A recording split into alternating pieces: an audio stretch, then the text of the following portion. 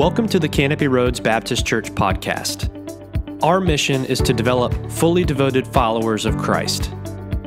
Welcome back to the podcast. We are excited that you're here. On today's episode, we will have Debby Abrams reading Psalm 111.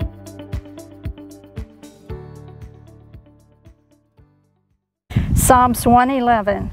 Praise the Lord. I will give thanks to the Lord with my whole heart, in the company of the upright, in the congregation. Great are the works of the Lord, studied by all who delight in him. Full of splendor and majestic is his work, and his righteousness endure forever. He has caused his wondrous works to be remembered. The Lord is gracious and merciful. He provides food for those who fear him. He remembers his covenant forever. He has shown his people the power of his works in giving them the inheritance of the nations. The works of his hands are faithful and just.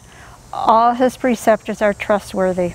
They are established forever and ever, to the performed with faithfulness and uprightness. He sent redemption to his people. He has commanded his convent forever. Holy and awesome is his name. Fear of the Lord is the beginning of wisdom.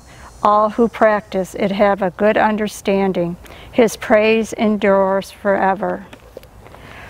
Something to reflect on is, how has God worked in your recent personal history?